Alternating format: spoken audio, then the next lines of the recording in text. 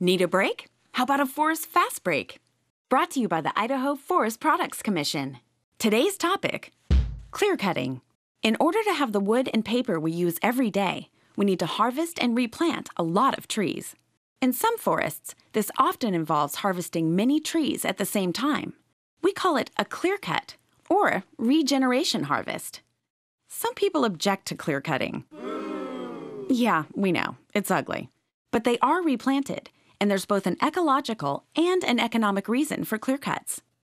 Some forests, such as Douglas fir in the west, aspen in the northern Midwest, and loblolly pine in the southeast, depend on full sunlight in order to thrive, especially when trees are young. Without full sun, they have a hard time growing, or often won't grow at all. Historically, full sun conditions happened after a large-scale disturbance, like a fire or a massive windstorm.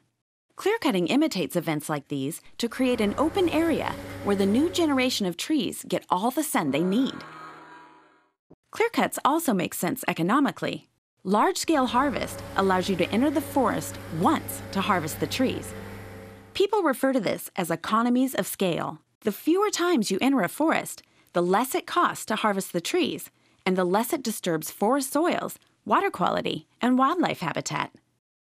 Many states have laws that limit the size and location of clearcuts to make sure that wildlife habitat, streams, and water resources are protected.